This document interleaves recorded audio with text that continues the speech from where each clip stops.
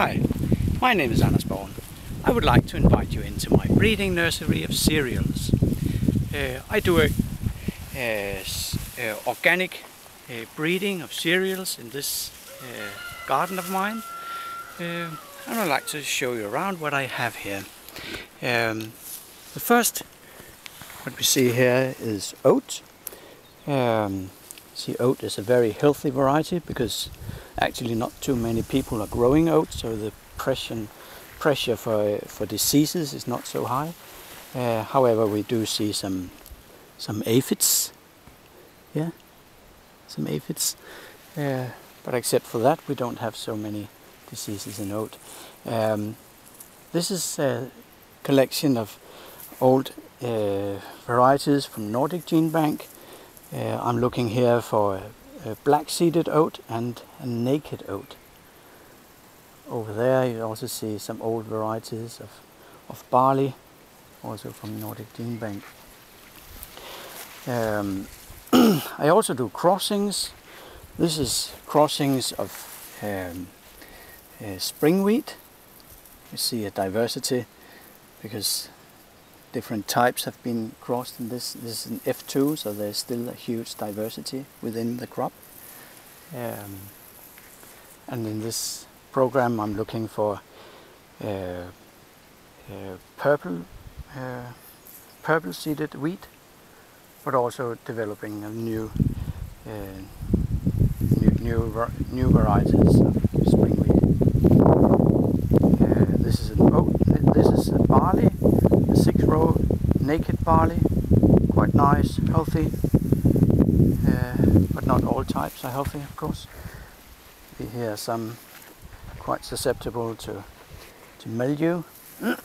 Very early variety, but spring, still it is spring types. We see here the colors, and this is strange heads, isn't it?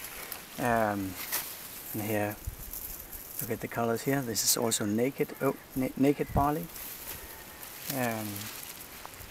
In the next section here, I do crossings of winter wheat. I have a program here where I do crossings of 30 different varieties of winter wheat. All varieties have some degree of resistance to common bunt, and then I cross the different varieties with each other and will develop a population with bunt resistance. Winter oat is not too common in Denmark, Northern Europe, but here I try, see also all the aphids, but here I will intercross the winter oat varieties and hope to develop a population that can stand the North European winter.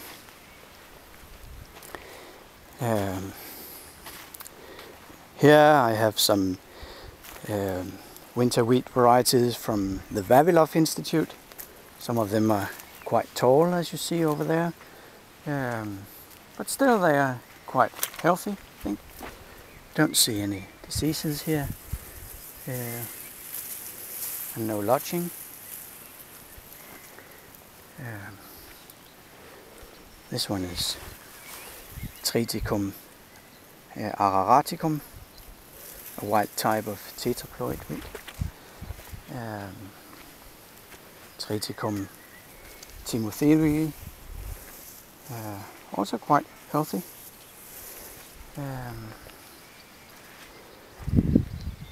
Here we have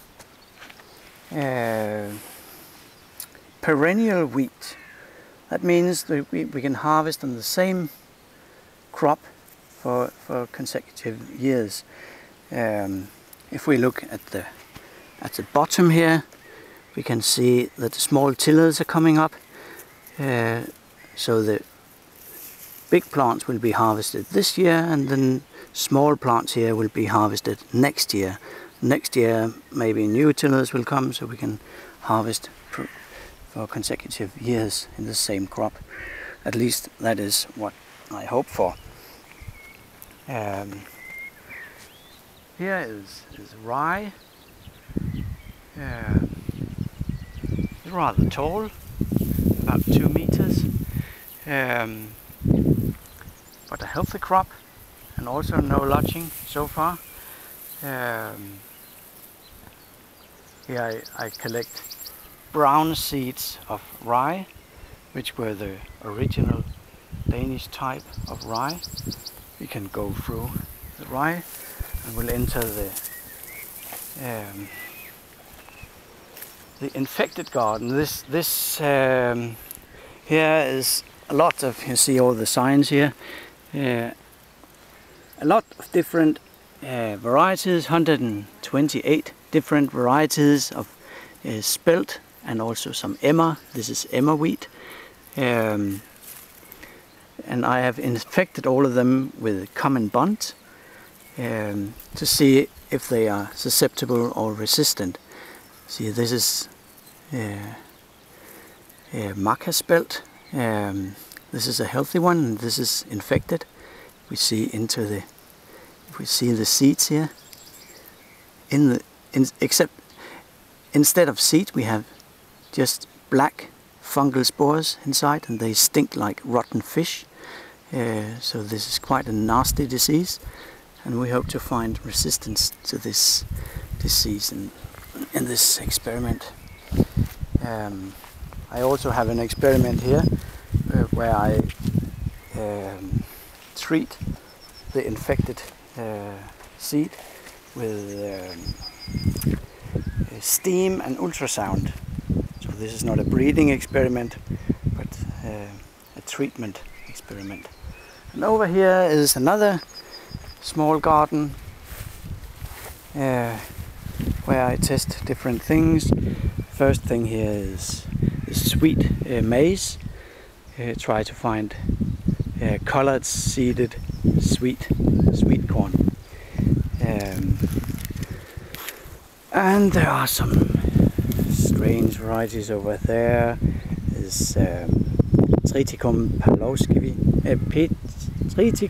petropavlovski, and this one is Triticum militinae. Here is millet. This is Cetaria, and this one is Panicum millet. So I test, I think, about 100 different varieties to find varieties that will mature early enough to be harvested in the Danish climate. In this experiment, I test how the winter wheat and winter spelt varieties perform when they are grown in the spring. And we see actually that there are a few lines that will give tillers even they have been sown in the spring. So these can be used also as spring wheat. The biggest problem in durum wheat is that most of the varieties are very short.